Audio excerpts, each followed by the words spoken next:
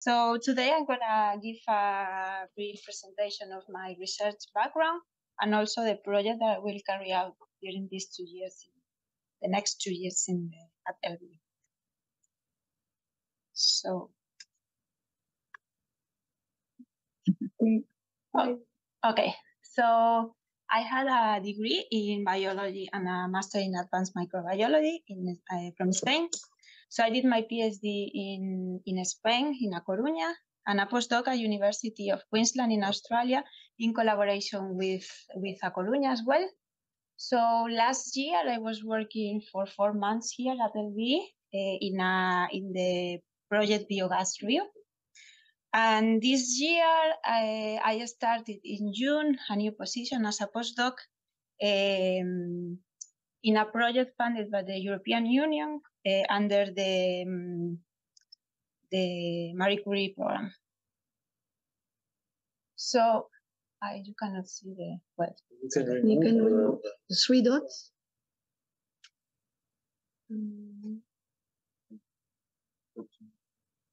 Hide. This one. This one. Okay. Okay, so as brief introduction. So I don't know why it's not working.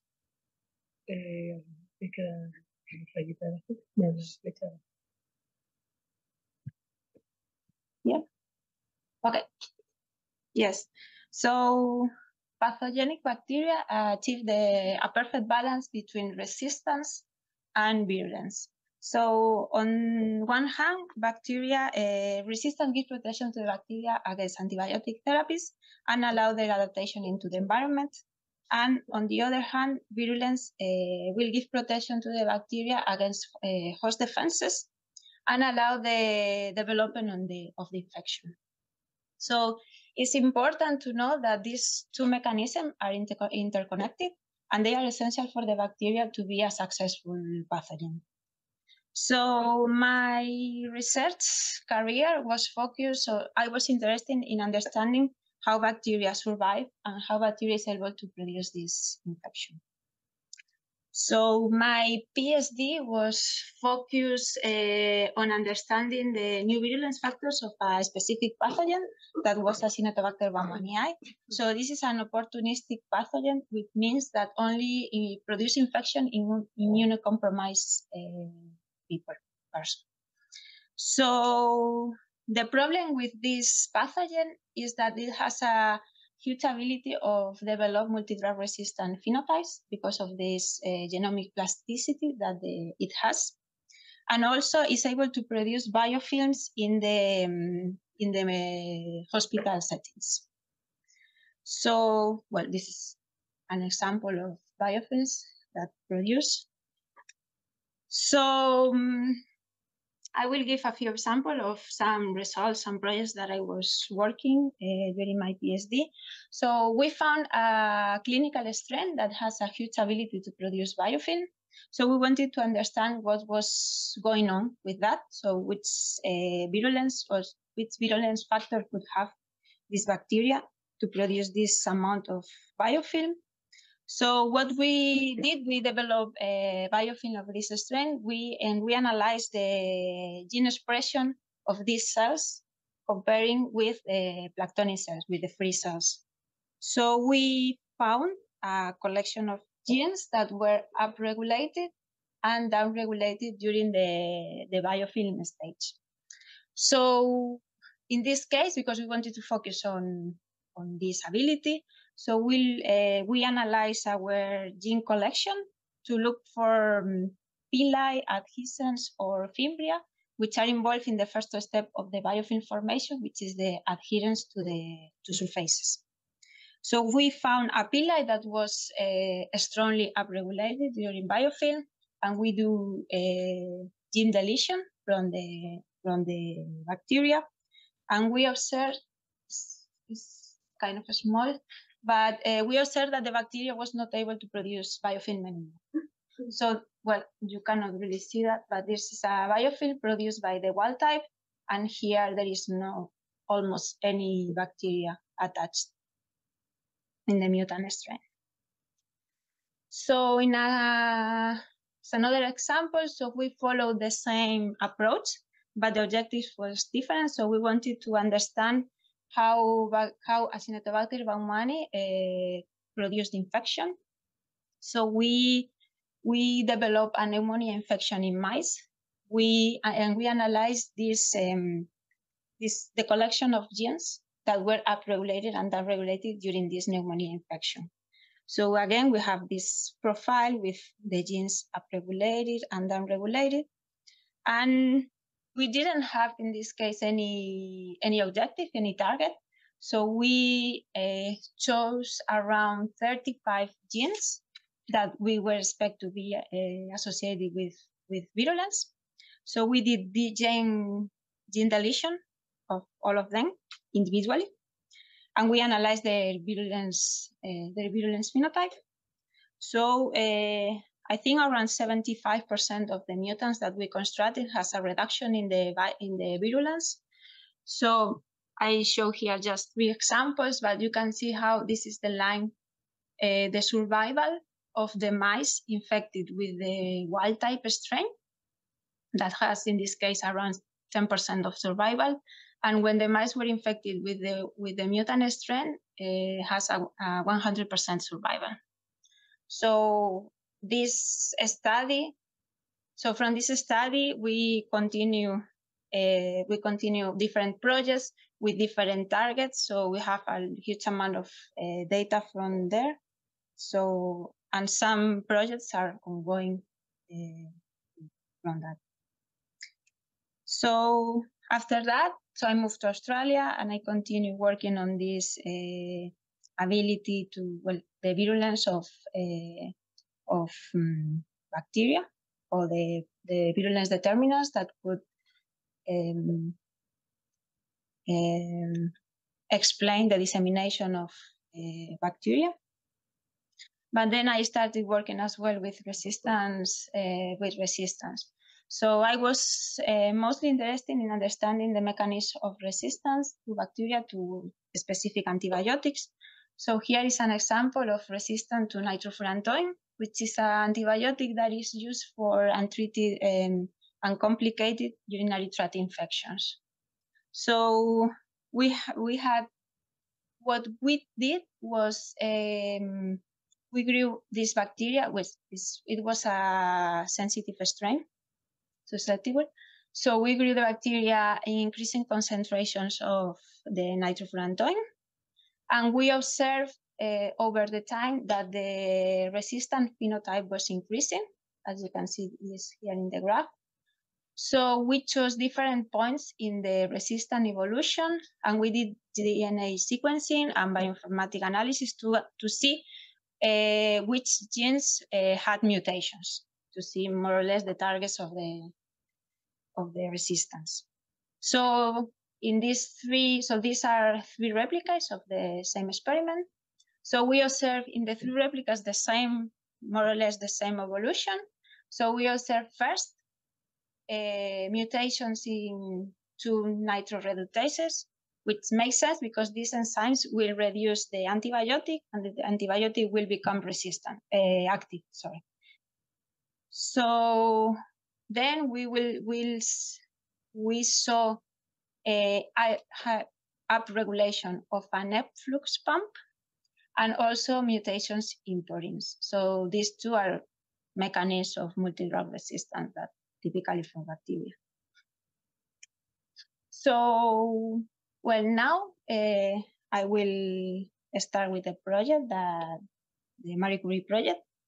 So, within this circular economy approach, so 2 of the most common resource recovery applications are the use of treated water for irrigation and the use of organic waste as fertilizer. So the problem with these resource recovery applications is they can lead to the dissemination of virulence and antibiotic resistant genes within within all the compartments, human, animal, and environmental. So again, as a reminder, both genes will be essential for pathogen emergence. So we know that wastewater and solid waste treatment can reduce the concentration of antibiotic resistant genes. We also know that resource recovery approaches contribute to ARGs dissemination.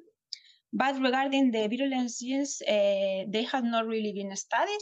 So there is some preliminary data, recent articles that say that wastewater treatment plants could reduce the concentration of these genes in the effluents, but we don't know the role of solid waste treatment on BG's fate.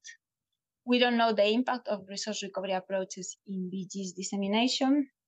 We don't know almost anything about the co-occurrence, the presence of ARGs and BGs together. And a part which is for me very important is we don't know if the dissemination of these genes, BGs and ARGs, into the environment will have a real impact on the bacteria that are present in the receiving environments. So the project is divided in 3 main objectives. So the first objective will focus on the wastewater treatment line.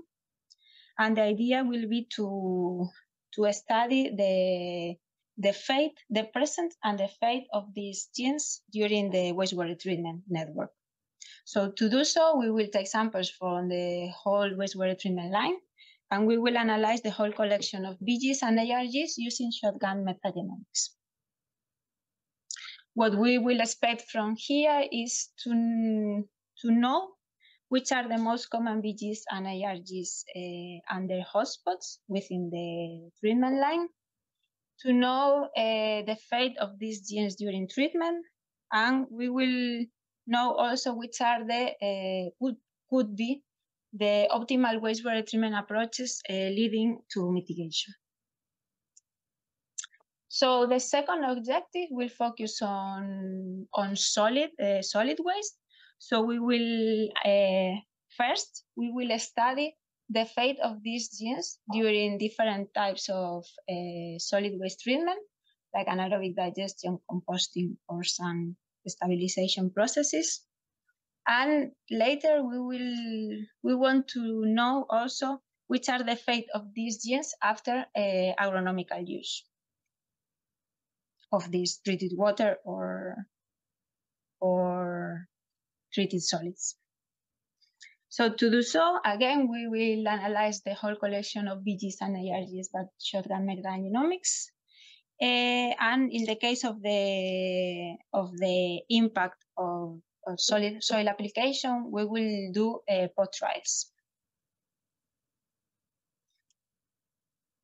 We will get from here the most common, the most effective treatment processes and operational conditions that will lead to this mitigation of these genes, and also the fate of these genes after agronomical use. So the last objective, so until here we will know which is the fate of these genes after wastewater and solid waste treatment. So now what we want to know is if there is a dissemination of these genes, if there is a real impact on the phenotype of bacteria in the environment. So this will be a kind of proof of concept. So we will study the transfer of genes from manure and sludge into a specific E. coli strain, and we will use a technology that was developed by a group in the United States. So, which is called the CRISPR spatial acquisition system. So it's based on the immune system of bacteria, CRISPR, against external DNA. So it has been already used for recording the gene transfer from the gut, microbiome. So after that, after we have the recording of these genes, we will know if there is an impact on the phenotype. So we will analyze the virulence and the resistant phenotype of these transcontinental strains. So we will know from here the most common BGs and ARGs transfer, and also the impact of this transfer on the bacteria. So we have already started working on the first objective. So during these 2 months, I have read a lot about the fate of wastewater treatment mostly in virulent, in antibiotic resistant genes fate, because there is almost nothing about VGs. But I don't really have a clear conclusion on that, because depending of the article, depending of the review that you read, the data is contradictory. So an option that we could have from here is to do a meta-analysis, take all the data and analyze all together to see if there is any trend of which treatment is better for VGs or ARGs mitigation or dissemination. So this is an option. So regarding the sampling, so what we are gonna do new. So most of the studies that do in full scale, always is now in full scale or pilot scale. So normally they analyze the presence of ARGs in the input of the wastewater treatment line and in the output. But they don't really analyze what is going on in between. So for do that, we will take samples before and after every treatment units when it's possible, of course. And we will analyze exactly the collection of VGs and the ARGs that we have in all these systems. So another part is that most of the studies focus on the wastewater treatment line, but they don't really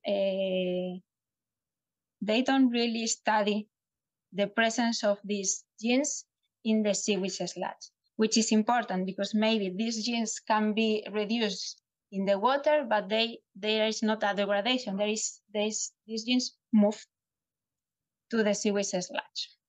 So we will try to also to take samples from this part of the solid part, and we will try to analyze this collection of genes as well. So another point is that we will study internal DNA, which means the DNA that is within the intact bacteria. But for us, it will be also interesting to study the external DNA, which is the DNA that is in the water or is in the sludge, but not within the bacteria. Because some of the treatment can induce the lysis of bacteria, but then the DNA could be released into the treated water, and then the use of treated water will disseminate these free genes. And of course, bacteria in the environment can uptake these genes. So analyzing all of this, I think we could have a good idea about the fate of these genes after the treatment. And the last part here is that, well, most of the studies also do qPCR, so they analyze a specific collection of genes, and we know that depending of the genes, they can disseminate or they can be mitigated after during the treatment. So in this case, with the shotgun metagenomics, we have a global idea about what is happening. Okay, so we have started with the selection of the wastewater treatment plants. So we wanted to cover as much technologies and processes as possible. So we have selected 4 wastewater treatment plants in France. So they have different treatments. So they can have a secondary biofiltration, activated sludge, and this one is nature-based solutions. We wanted also to analyze different tertiary treatment, such as ozonation or ultraviolet or chlorination. So that's the reason why we choose different types of wastewater treatment plants. So we have until now the agreement of Sofia Antipolis. which is in near Nice. So they have agreed on sampling, and we will start sampling in October this year. We have already the agreement for the Reflex Research Platform, which is a pilot of INRAE-LBE. About Berniers, we try to contact the manager, but we are waiting for the reply. And also for Narbonne Plus, we will know something next week as well. So I think if we have these four plants, we can have really nice data. And I also forgot that our sampling strategy will be to take samples 24 hours composting samples when it's possible, because in all the steps will be possible. 3 weeks in consecutive in 2 seasons, in spring and in autumn. So we can have more.